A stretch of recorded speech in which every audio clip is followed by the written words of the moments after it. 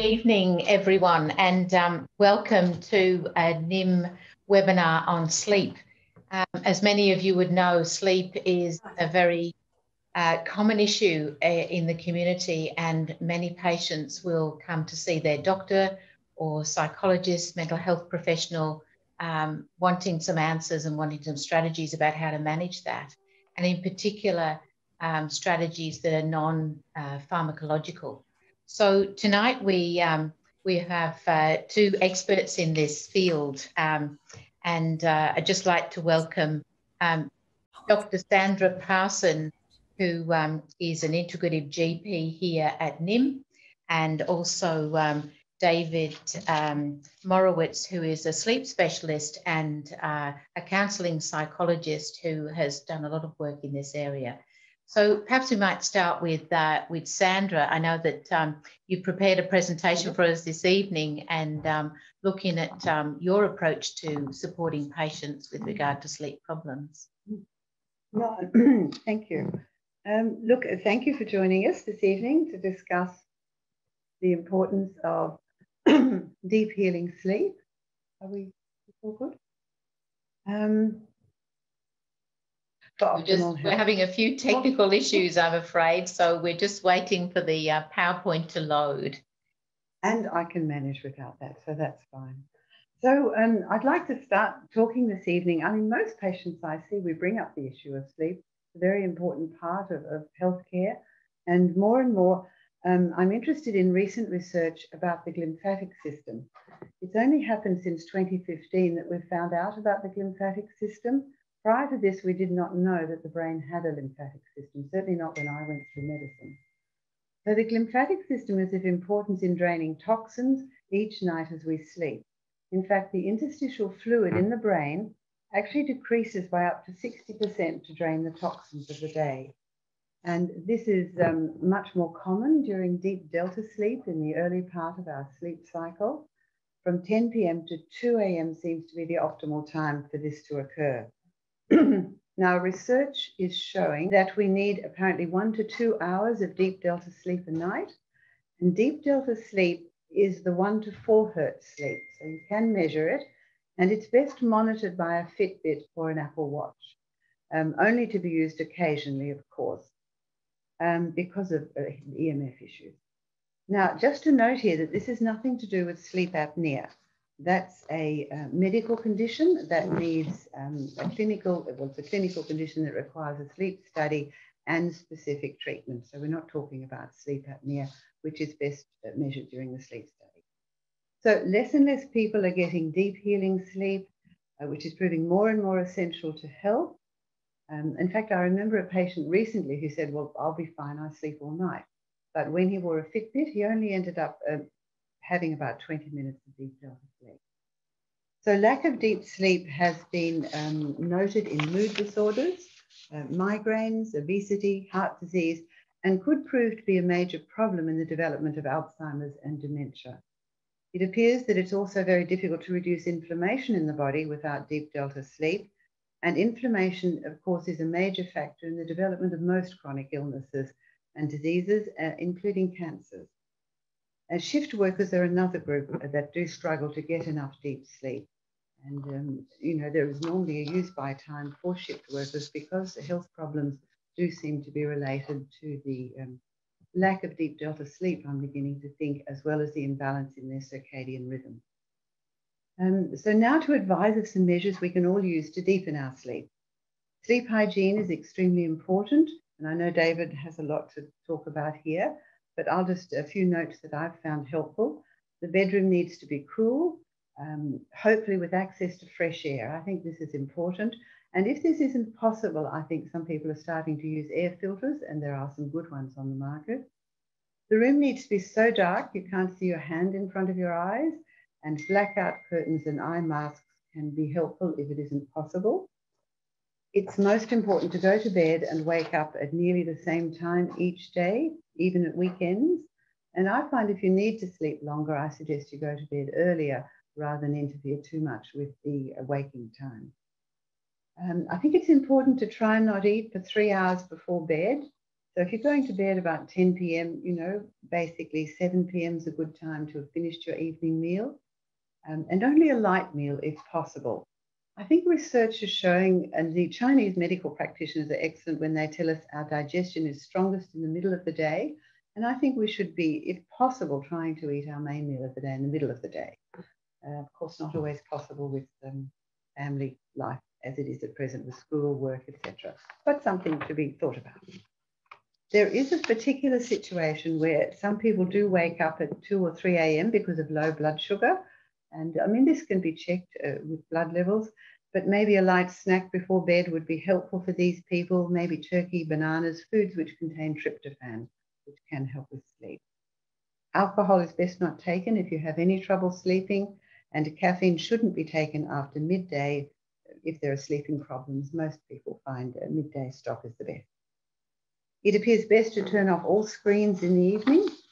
Not always possible, but if you can do that early on, but use a red filter or the special glasses that are easily available on Amazon and aren't expensive at all. There should be no screens in the bedroom, no phones, nothing like that, and hopefully a central Wi-Fi switch which can be turned off at night. Now, when you wake up in the morning, it's important to access bright sunlight as soon as you can. Of course, in winter, it's not always possible. There are special alarm clocks, I believe, that do show a natural dawn happening in the bedroom, which can be very helpful if you don't have access to bright sunlight. Of course, they might be a bit expensive. But I think the bright sunlight is possible to sort of help support our circadian rhythm, which we're finding as we live in city life, that our circadian rhythm is getting quite out of balance. This is where we keep more time with the moon cycles rather than just the Gregorian calendar. Most people in the city don't even know what's happening with the moon, although we have had a beautiful moon just recently. I think most people are aware of that. So melatonin peaks at 2 to 4 a.m. and cortisol is at its highest at 6 a.m. And this is what we mean by managing our circadian rhythm. What's the best way to promote those levels? And of course, cortisol is lowest at midnight. Melatonin is made by the pineal gland in the center of our brain, and it's released in response to darkness. And there's evidence that spending as much time out of doors as possible helps us to sleep better. I think it's something we really need to get into sort of more, what would I say, a regular practice being out of doors. Working indoors all day isn't very conducive to good health long term. So grounding, walking barefoot on healthy ground or at the beach can reduce positive ions which build up with the more time we spend indoors.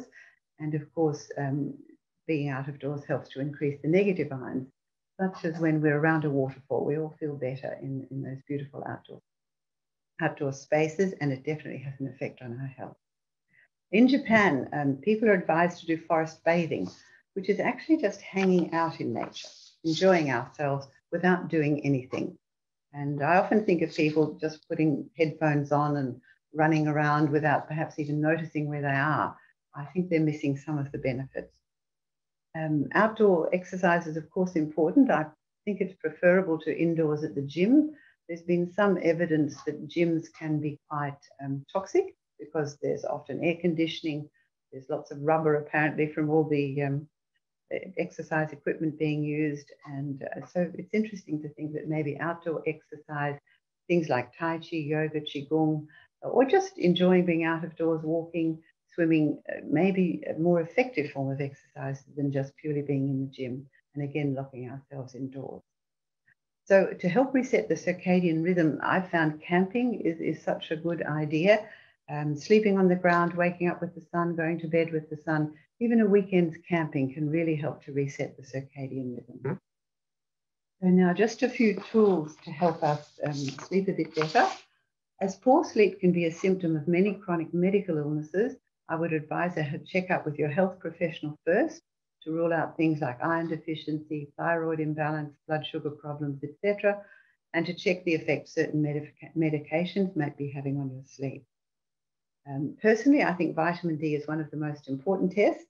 I recommend 5,000 units daily in Melbourne in winter, as we are too far away from the equator and at the wrong angle of the sun to get enough vitamin D from purely sun exposure. So Melbourne and Tasmania, Victoria and Tasmania have always needed a vitamin D supplement. In the past, we took cod liver oil, but as most people these days no longer take cod liver oil, a vitamin D supplement I think is most important.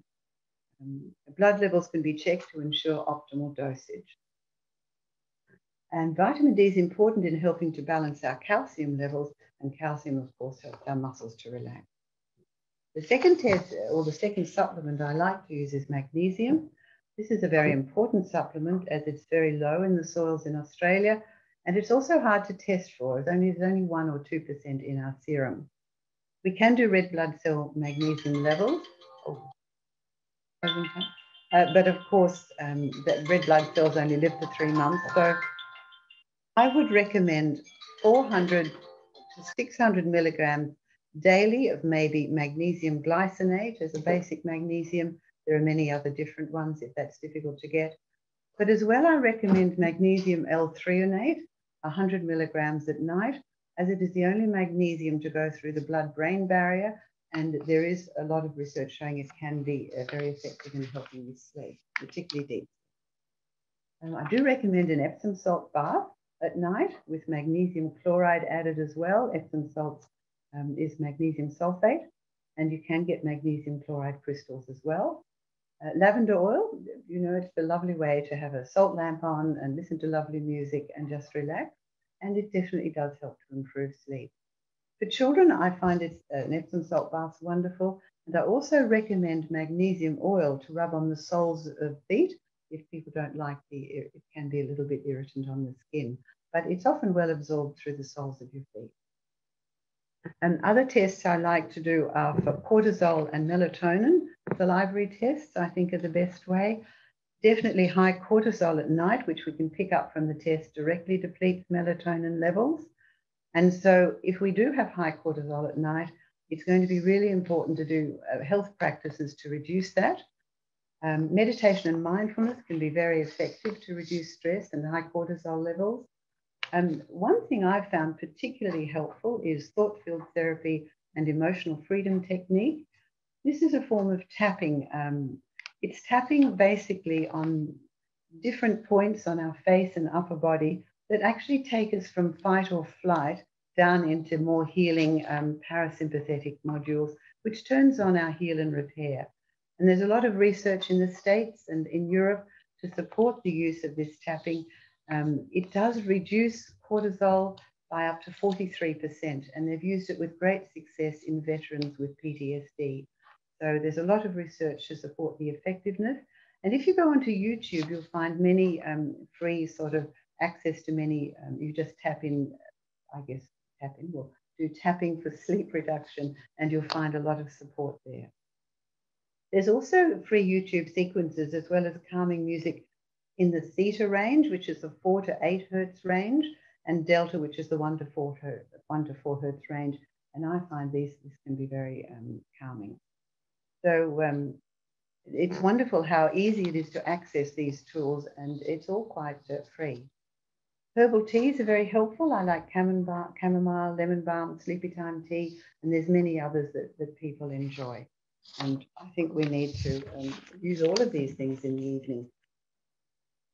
Now then, some natural supplements to help deepen sleep. I find a very good one is 5-HTP, which is a form of tryptophan, 50 milligrams to 200 milligrams. It can be useful in varying doses. It's an amino acid that can help to increase serotonin and then melatonin levels.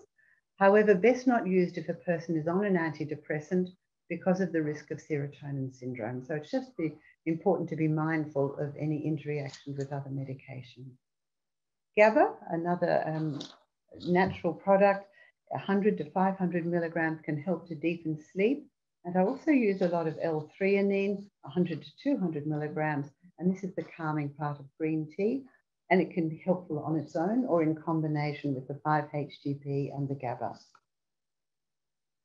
Melatonin is also very helpful, used on its own or in combination.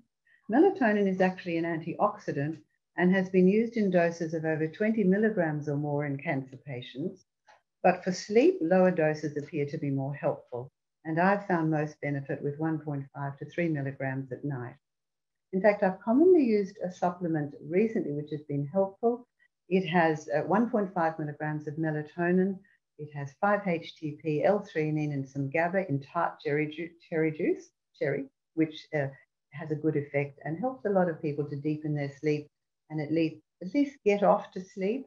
And then I'll often use long-acting melatonin to help them stay asleep. A compounding pharmacy such as we have at NIIM can be helpful in making up some of these products and working out which would be the most effective for individuals. CBD oil, of course, has been found to be very helpful in deepening sleep, and there should be no problem in driving as it has no THC. Doesn't help everybody, but I think 70–75% of people have a good response. I've also used low-dose naltrexone in people with chronic fatigue syndrome and fibromyalgia to reduce intracellular inflammation, and this helps their sleep. So I also recommend a lot of allied health practices. I've found infrared saunas are very soothing and calming at night. Sleep tanks are good. And I do like kinesiology, Reiki, reflexology, osteopathy, anything that makes you feel calmer. And I think the benefits are there as long as we do something we enjoy. Exercise I haven't mentioned or in passing, but I do think in the morning it's better to do exercise. In the evening it can raise cortisol levels, which in then turn can deplete your melatonin. So I think we mustn't forget, as my last sort of comment, is the benefits of a healthy belly laugh.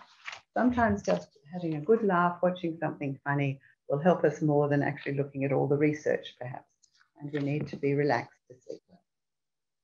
So thank you, and I hope we'll turn it over to David, or I'll let Amanda introduce. Are you introducing David? Yeah. Yes. Thank you. That was a long list of not only nutritional supplements but strategies as well, and very informative. So we have had some questions come in, but we might save those till the end. Thank you, Sandra. So David, as I mentioned before, David is a counselling psychologist and sleep specialist, and he's the author of a self-help program, Sleep Better Without Drugs, which is a program that he runs over 4 to 6 weeks. David's presented a lot of papers on sleep at a number of conferences around the world, and in terms of his master's and doctoral studies through universities of Monash, La Trobe and Swinburne. So thank you for being here this evening, and looking forward to hearing your perspective on managing sleep issues. Thank you very much.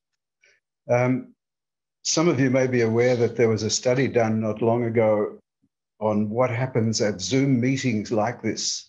And what they found was that at any given moment, 10% of people were listening, 20% were thinking of something else, 20% were asleep, and the other 50% were actively engaged in sexual fantasy. So I hope you have a pleasant time. I should say at the start, I have had a sleep problem myself. It was many years ago, before I knew anything about sleep. I was writing a book at Boston University, and I had 10 weeks to start and finish the book. And I was working 6 and 7 days a week from 8 o'clock in the morning till midnight, go to bed at 12:30, sleep off the worst of it, wake up at 2 o'clock, and then I'd be saying, I've got to sleep, I've got to write this book, I'll never do it, and so on. And that would happen every couple of hours. I'd wake up and do that. So I do know what it's like when you can't sleep and you have to. It's awful. And I'm sure that's one of the things that's kept me going all the years that I've been working on sleep.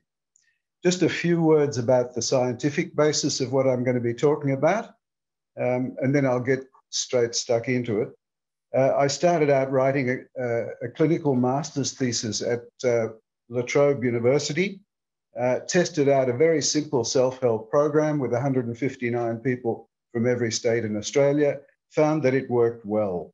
Then a few years later, did a second study, including a follow-up up to 15 months later to see how people were sleeping 15 months later, and the success rate 15 months later was 80%. Then there was another independent American study, which I had nothing to do with, somebody else using the Sleep Better Without Drugs self-help program, sent it in the mail to people. The success rate there was 83%. And then a more recent study again, depression and insomnia, which comes first. And the success rate there in the sleep part of it was 87%. So 80%, 83%, 87%, all very good success rates. The response of the medical profession has been beyond my expectations. The Royal Australian College of GPs was using the program to train GPs. There are more than 1,000 GPs and more than 1,100 psychologists use the program with their own patients and so on. So it's been very well received. Okay, let me get straight stuck into it. A few words about the types of insomnia, a few words about the causes, and then I'll be talking most of the time about what you can do to learn to sleep better or to help yourself to sleep better. First of all, the types of insomnia. So a lot of people think that insomnia just means trouble falling asleep, but in fact, as some of you will know, there are many more types than that. There's trouble falling asleep, there's waking up and having trouble going back to sleep or early morning waking. There's waking up frequently during the night. Some people have trouble sleeping well without medication, like many. Excessive thinking and worrying in bed, trouble switching off your mind at night, such a typical cause of sleep problems. Then there's worrying about not sleeping, like I described a moment ago. I've got to sleep, I've got to sleep. Light sleep, non-restorative sleep, irregular or erratic sleep, and insomnia associated with chronic pain, with post-traumatic stress, with tinnitus, with menopause, a whole lot of more physical things which can lead to sleep problems. A few words about the causes of insomnia, and one of the main things to notice here is because there are so many causes, we need lots of treatments. So the first thing you need to do is to rule out physiological causes of the sleep problem. Rule out sleep apnea, restless legs, periodic limb movements in sleep. If you think you might, sleep apnea being a disorder of breathing in sleep, and the other two, you have a kind of twitching or a feeling of ants crawling under the skin, bugs in the muscles. If you have any of those things, go to the GP, get referred to a sleep lab, sleep over one night, and you can rule it in or rule it out. So let's say you've ruled it out. You have common or garden insomnia, and that is something like 2 million people in Australia regularly have trouble sleeping. So you're not alone. What are some of the causes of that? First of all, physical tension. So people lying in bed with tight muscles, tight jaw, tight fist. Then there's mental tension, trouble switching off your mind at night. Then for some people, bed becomes associated with not sleep. So bed becomes an activity center where you watch television, look at the social media on the smartphone, work, study, eat, do anything other than sleep. Then there are disturbances to the body clock, including shift work, or for teenagers, it may be that they go to bed at 3 in the morning and get up at 2 in the afternoon. There are environmental disturbances, so light coming in the morning can wake people up. Noise, including a snoring partner, can disturb your sleep. The mattress needs to be not too cold, not too hot, not too soft, not too hard. So a bit of a Goldilocks there. And similarly, with the heat in the room, needs to be not too hot, not too cold, not too stuffy. So lots of Goldilocks type things there. Another cause, stress, a major cause of insomnia. Then there can be life events, divorce, bereavement, car accident, whatever. Depression can be another cause of insomnia. And here I just want to spend a moment on that.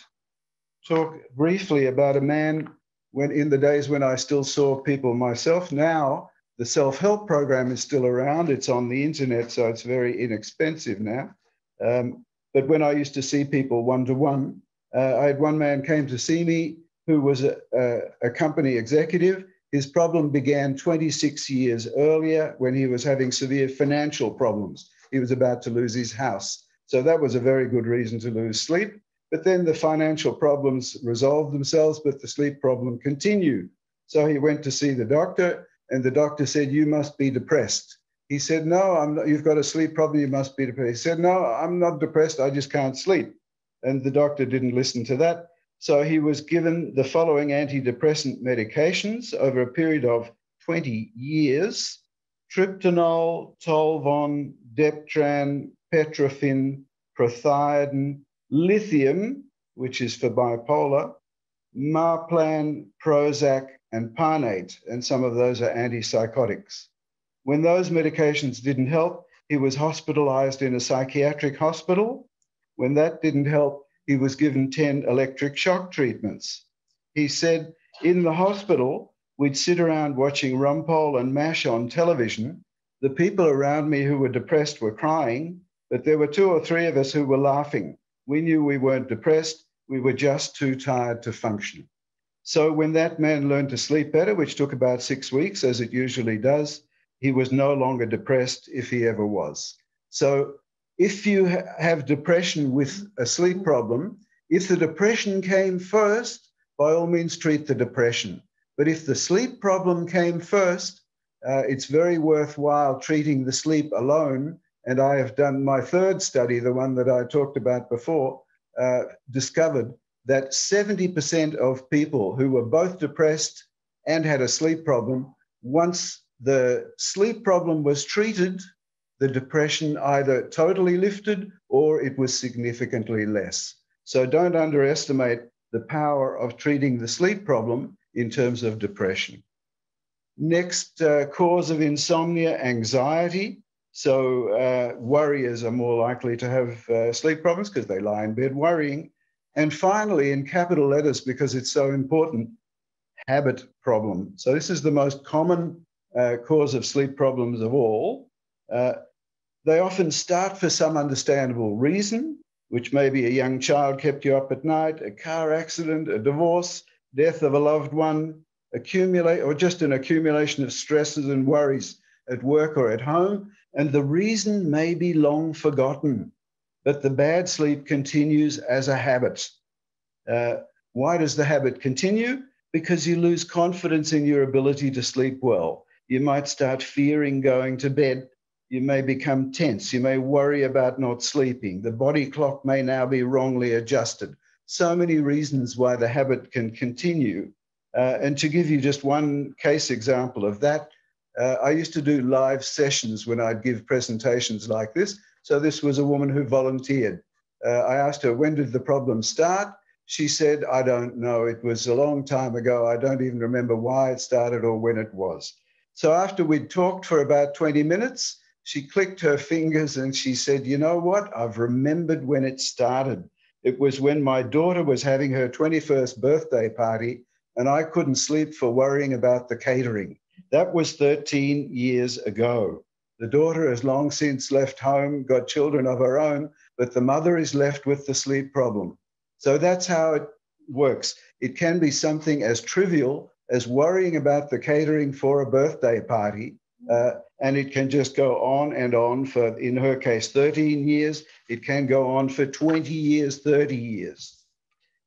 Okay, now I come to the main item on the agenda, which is what can you do about it? What can you do to help yourself to sleep better? Okay, first of all, I'm talking about a program which is a 4 to 6 week program. So there's nothing here that you have to do for the rest of your life, and that's really important. Second general point before we start, if you don't have a sleep problem, keep on doing what you're doing. You don't have to worry about any of this because whatever you're doing is working. If you do have a sleep problem, here are some things you can do. The program, first of all, helps sleep better without drugs. First of all, helps you to diagnose your sleep problem, and then it gives you more than 50 different things that you can do to help yourself to sleep better, and you find the ones that are important for you. So I'll be going over a lot of them, but I can't go over all 50, of course, because we don't have time. What if you've done some of them before? What if you've done some of them before? Does that mean it won't work for you? Not at all. And the example that I use, a bit of an odd one to illustrate that, there was a strike at Rome Airport a number of years ago, and there was a Boeing 737, so one of those planes that carries more than 200 people, was there at the airport, stranded, needed to be pushed about 50 meters away so it could get onto the runway and take off. Now, if you imagine the strongest person in the world, Mr. Universe, tries to push that plane, is he going to manage to push it? Not a hope.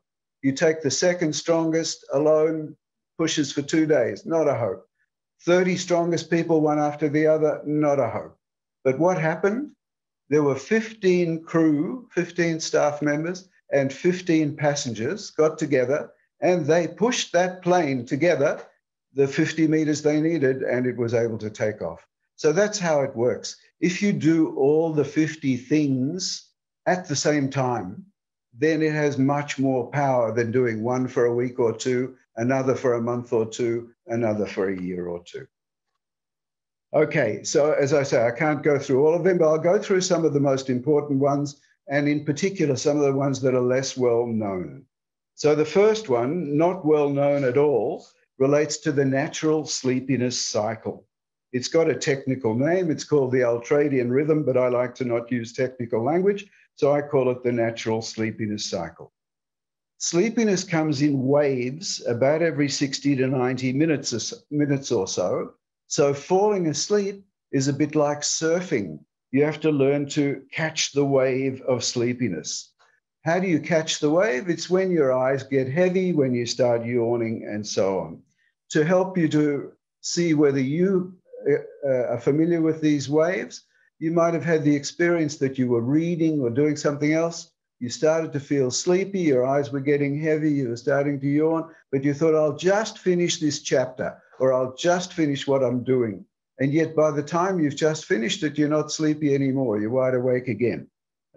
Or you're driving and you're feeling pretty sleepy and you probably should pull over, but you don't, and you keep on going, and half an hour later you notice, oh, I'm not quite as sleepy as I was before. So that is the natural sleepiness cycle in action. So what you have to do is to learn to catch the wave of sleepiness. And if you miss one wave, you have to wait 60 to 90 minutes for the next one to come. Now, I was giving this workshop recently at Swinburne University, and one of the graduate students there said, you know what, my nonno, so that's her Italian grandfather, my nonno used to say, if you're rushing to the platform to try and catch the train, but you miss it, you have to wait for the next train to come. He was talking about sleep. So that's exactly the same metaphor, except that it's a train rather than a wave. If you miss one wave, you have to wait for the next one to come. And you can learn to catch the wave. Okay. Second lot of things that you can do to reduce, learn to sleep better is reduce your thinking and worrying in bed. Such a problem for so many people. And in most sleep programs, I don't know why, but in most sleep programs, they don't talk about it at all. So there are 20, in this one, there are 20 very specific suggestions as to how you can reduce thinking and worrying in bed. I can't go through all of them, but let me give you at least 3. And again, some of the ones that are less well known and most important. First one, most of the thinking and worrying that we do in bed needs to be done. It just doesn't need to be done in bed. It's things like, what did I do today? What have I got to do tomorrow? How am I going to solve this problem? How am I going to solve that problem? They're all things that need to be done. They just don't need to be done in bed. So the idea is set aside some time during the day, maybe 5 minutes, maybe an hour, any amount of time, to do all the thinking and worrying that you need to do. Then when it comes to bedtime, if the thoughts come again, as they will, you simply say to yourself, I thought about it today, I'll think about it again tomorrow, I'm just going to sleep now. Now, one man who was a GP who was using the program for his own sleep came back at the 6-week follow-up and he said, you know, the first week I thought I was going to go crazy. I was saying it over and over. I thought about it today, I'll think about it tomorrow, I'm just going to sleep now. I thought about it, and so on. But he said, but in the second week, I noticed I didn't have to say it as much, and my mind didn't click into the thinking and worrying. So that's how it works. You give your mind something else to do, and then it gets out of the habit that it's in of doing all the thinking and worrying in bed, because that's not a good time to be doing it. Makes it hard to sleep. A second of the thinking and worrying in bed reduction things, sometimes it'll be a night when you know it's going to be a terrible night tonight. You've had a fight with your partner, you've had a really stressful day at work, whatever it is. You know that your mind is going to be clicking into thinking and worrying the moment you hit the bed. So as you're walking towards the bed, you can be saying to yourself, don't even start. Don't even start. So again, you fill your mind with something, and that stops it from immediately clicking in to the thinking and worrying. And a third really important one, I think, one which I do myself pretty much every day. And by the way, people, when I talk to them about thinking and worrying in bed and reducing it, they say, oh, I can't do that. My mind has a mind of its own. I used to have a mind that had a mind of its own. I've used all these things myself, and my mind now doesn't anymore have a mind of its own. So the third one that I'm suggesting here is one of the things that's really useful is to make a list, not in the last hour before bed, but go over what happened during the day and make a list of all the things you need to do tomorrow. Make a list of all the things you need to do tomorrow, so that then when you're in bed, when the thoughts come, you can say, it's on the list, I'll do it tomorrow, I'll think about it tomorrow. If a new thought comes, pen and paper by the bed, write it down, let it go.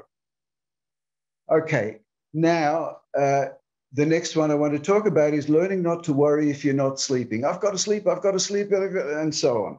So it's probably, I would say, more sleep is lost through worrying about not sleeping than from any other cause.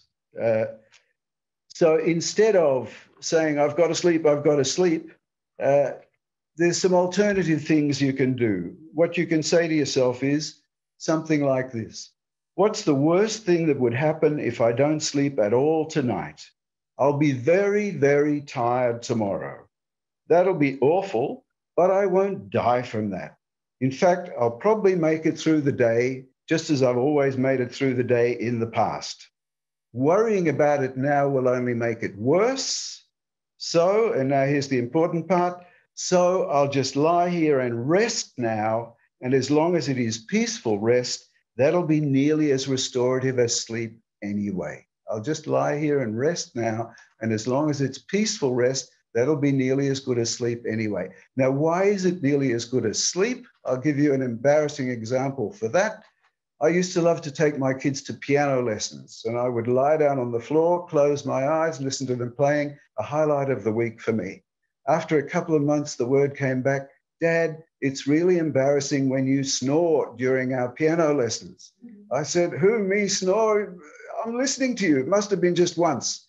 They said, Dad, it's every time. So I'm a sleep specialist, and even I don't know when I'm going in and out of sleep on those waves. So that's what happens. If you are lying there resting peacefully, you will actually be going in and out of sleep on the sleep waves, because by definition, by very definition, when you are asleep, you are not conscious of it. So if you can learn to lie there resting peacefully, that's nearly as, not quite as good as sleep, but nearly as good. Okay, the next thing you can do to help yourself to sleep better is to learn to sleep without medication. Now, sleeping medication can be useful if you use it every now and then, once or twice a week, something like that at the most. But if you use it every night, night after night, for weeks, months, or years, as so many people do, then there are three main problems. First of all, tolerance builds up. So I worked with one man who was taking 8 Mogadon a night. Mogadon, one of the longest lasting and strongest of the sleeping medications. After I put out the self-help program, I worked with another woman who was taking a packet of Rohypnol a night. That's 25 tablets. And that generation of Rohypnol, the normal starting dose was half a tablet. So she was taking 50 times the starting dose every night. And she'd been doing that for some years. And both of them, both the man with the 8 Mogadon and the woman with the packet of Rohypnol, they were each sleeping about 2 hours a night. So it was absolutely not working for them. So that's what I mean when I say tolerance can build up. People ask, you know, where did she get it from? How do you get a packet of Rohypnol a night? She was a nurse. That's how she could do it. Second problem, if you take medication every night, night after night for weeks, months, years, is you get side effects. So the most common side effects that people notice is a hangover type of feeling next morning. Other side effects, and I'm talking particularly about the benzodiazepines, so things like temazepam, Euhypnos, Normocin, Mogadon, Rohypnol, Seropax, Miralax, Xanax, Valium, Ducine, Lexitan, it's a whole stable of them, Ativan, Dalmane, Halcyon. There are others now, but they also tend to have rather similar side effects. So with long-term use of these medications, the side effects include nervousness, anxiety, tension, lack of energy. So if you're taking these medications and you have these effects, maybe this is a side effect of the medication. Lack of energy, listlessness, trembling, sweating, aches and pains, difficulty concentrating, headaches, upset stomach, diarrhea, and written on the packet, written on the leaflet in the packet, disturbed sleep and insomnia. So the same medications which can help you to sleep better if you take them not more than once or twice a week can actually lead to worse sleep. And I'm sure that was the case with those two people I was talking about before who were taking so much medication. And the third effect, and probably the most important one of all, if you have been taking this medication for weeks, months, or years, is you get withdrawal effects. So some people say, look, I've been taking this for years and years. It's not helping me. I'm going to throw it down the toilet. No, not the way to go. If you stop cold turkey like that, then you will get withdrawal effects. And all of those kinds of side effects that I've been talking about will boom. And you'll, in fact, sleep worse as a result of the withdrawal effects. So it's a really perfidious aspect of the sleeping medications. So what you need to do is to reduce very gradually, always in consultation with the person prescribing the medication. If you're taking 1 tablet per night, then go down to 3/4 for a week or 2, and then half for a week or 2, and then quarter for a week or 2. And if you're taking more than 1, so you have to do it very gradually as well. Okay. Now, the next things that you can do relate to the sleep scheduling rules. Sandra mentioned them briefly as well. And these are often misunderstood and misquoted. What you often hear, I'll say it very softly because it's wrong, okay? What you often hear is, go to bed at the same time every night. No, no. What you need to do is get up at the same time every morning and go to bed only when you're actually sleepy. If you get up at the same time every morning, then you will eventually become sleepy at the same time every night, and then you will find yourself going to bed at the same time every night. But if you try and go to bed at the same time every night, or try and go to bed early because you didn't sleep well last night, you're likely to just lie there, or you'll sleep off the worst of it and then wake up and not be able to go back to sleep, or you'll have very light sleep. So the crucial one is get up at the same time every morning. No naps during the day. If you have to have a nap, make it a 20-minute power nap, maximum 1 hour, and ideally around about 2 o'clock in the afternoon, no later. The worst nap is falling asleep in front of television or falling asleep in front of whatever screen you're watching, and then going to bed, then waking up and going to bed. You've actually just slept off the worst of it, even if it's only for 5 minutes. and that makes it much harder to fall asleep. So if you feel yourself getting sleepy when you're on the couch, don't watch the rest of the movie, record it, and go to bed, go to sleep. Then there are the stimulus control rules. One which is really important is no screens in the last half hour at least before bed. Ideally even a bit more than that, but at least no screens in the last half hour, and no waking up in the middle of the night and looking at Facebook. Smart phones, nothing to do with them during the night. Bed is only for sleep or sex. And if you're not asleep within about 30 minutes, get up, go to another room, do something boring until you feel your eyes getting heavy, and then back to bed, back to sleep. The next lot of things you can do relate to relaxation. As I've mentioned to you before, lying in bed, resting peacefully, that's a really important thing that you can learn to do. In the self-help program, there's a 20-minute relaxation. If you haven't got 20 minutes to do relaxation, there's also a 1-minute relaxation, what I call relaxation for people who don't have time to do relaxation. Then there's a sleep diary. You can keep a sleep diary. It takes you half a minute in the morning and when you wake up, and half a minute just before you turn out the lights. Very simple. You can work out, you can become a scientist on yourself. You can work out what helps you to sleep better and what makes you sleep worse, how much sleep you need, and you can keep a systematic record of progress over time. Then there's a lot of information about sleep and the sleeping environment. So, for instance, tiredness during the day is often the last thing to improve because you often have a backlog of tiredness if you slept badly for a long time. And also different people need different amounts of sleep. Most people need about 8 hours. Some people need only 7. Some people need 8.5. So you can work out what it is for you. Then there are sleep hygiene things, which Sandra has talked about. So caffeine, ideally, some people can drink a cup of coffee just before they go to bed and it doesn't affect their sleep. So it's very individual. That's why this is a self-help program. Everybody's different. If you think that caffeine is a problem for you, no caffeine from about 2 o'clock onwards usually, and possibly from lunchtime onwards. Alcohol can help you to fall asleep, but the same alcohol will disturb your sleep later that night. Nicotine, people think they have a puff on a cigarette, it helps them to relax, but it actually is a stimulant. In particular, it's a stimulant for your brain. And so it's very hard to control your thoughts if you're taking too much nicotine too close to bedtime. So I don't say stop smoking. That's one of the hardest things in the world to do.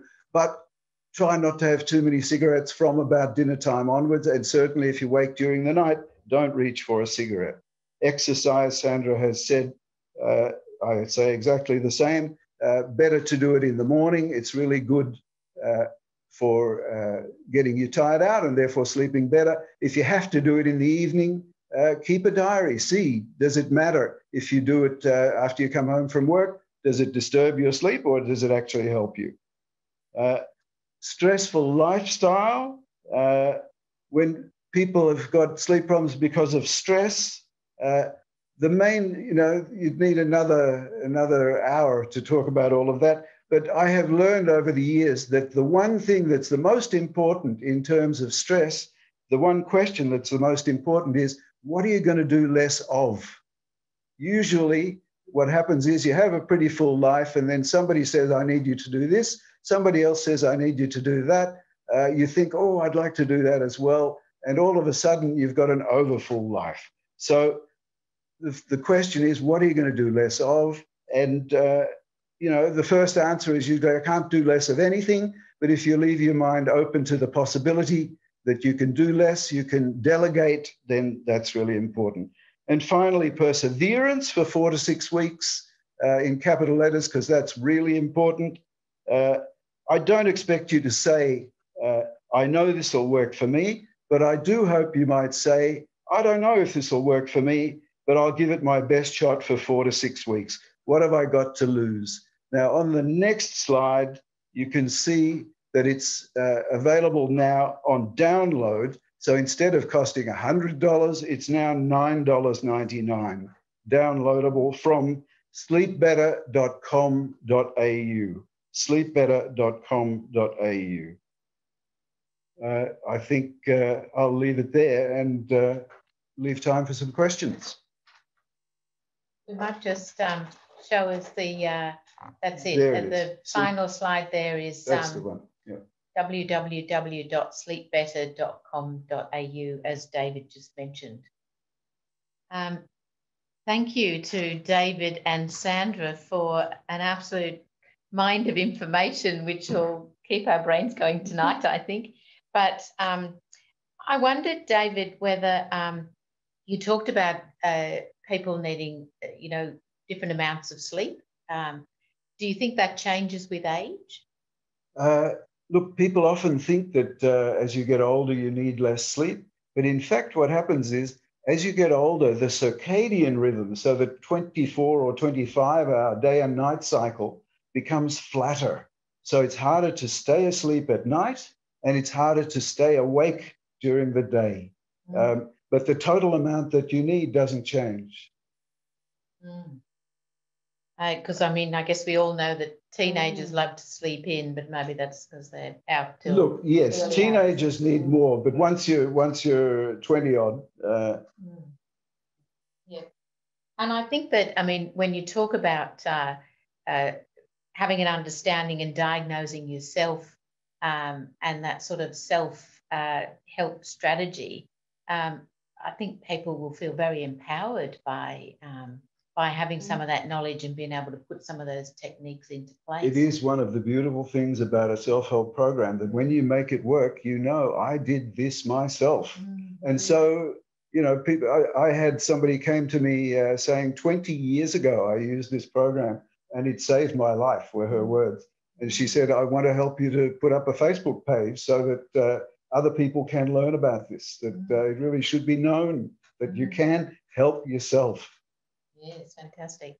And so there are a number of people who are on medications, and you gave us some examples which were quite scary in terms of the level and duration for many people.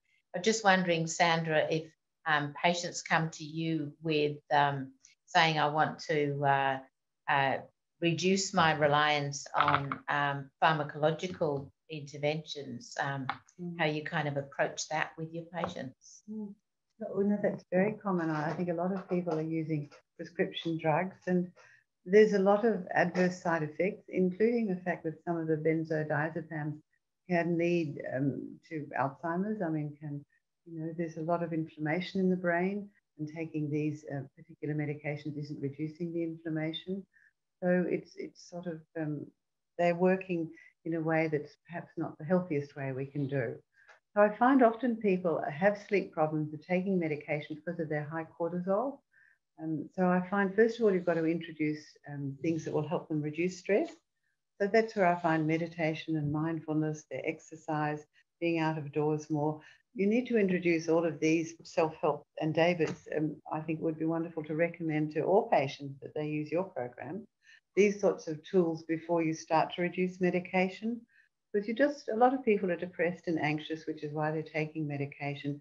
We need to support them before we start reducing the medication. As David said, it has to be very gradual. You have to be, particularly antidepressants are so hard for some people to come off. We're just not sure of what they're doing at the cellular level, and it's very important to work with that particular patient and offer all the support you can. But I think we need to be very mindful about giving them other tools to help them relax before we start reducing the medication. And it's always important to do quite significant blood testing. A lot of these people are on medication, have perhaps liver and other issues that all need to be addressed, and then the medication definitely very slowly. But it takes time and patience. And I think your program sounds a great way to help them do that. And obviously, when you talk about time, that 4 to 6 week duration to change those habits and see the benefits of those techniques. It's perseverance is obviously one of the key strategies in all of that, because these things have been going on, and 6 weeks might sound like a long time, but in the scheme of things, perhaps not. That's right. That's right. It's, if you think that you've had a sleep problem for 10, 20, 30, 40 years, the people I work with, the average in that one of those studies that I did, the average was 13 years. So plenty of 30s and 40s.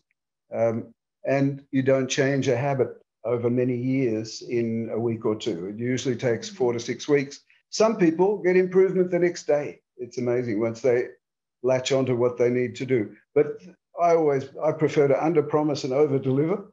I think, start out assuming it'll take 4 to 6 weeks. If you do the full 4 to 6 weeks, you have every chance to get the 80, 83, 87% success rate. So thank you to both of you for taking the time this evening and preparing your presentations. There is a lot of information in there. We will put the information up on the NIIM website. That'll be up probably in another few days' time, probably an edited version. We did have a few technical difficulties at the beginning, so apologies for that. Yes, we'd just like to thank again Sandra and David, and hope you have a good sleep this evening. Thank you. Bye-bye. Thank you.